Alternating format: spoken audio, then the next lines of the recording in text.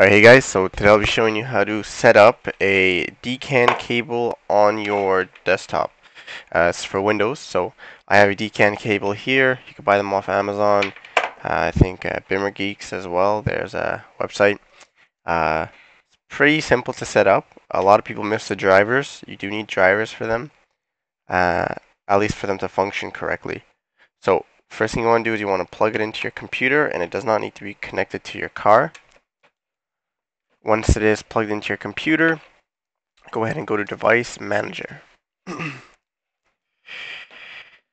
Once you're here, go to Ports, and you'll see USB serial port, COM, and it'll have a number beside it.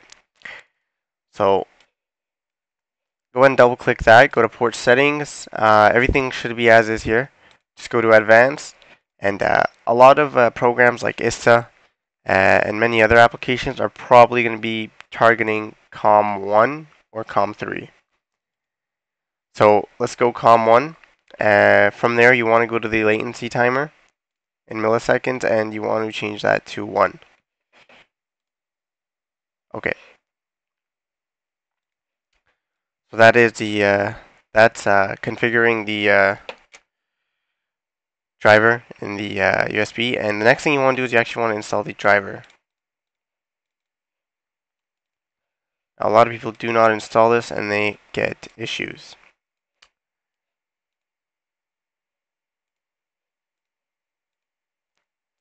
So now it says that it's been installed and it's ready to be used.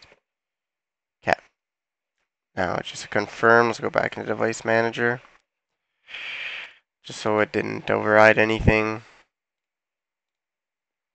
And it's all the same. Okay, so it's that simple. I'll have the download link in the description. Thanks for watching.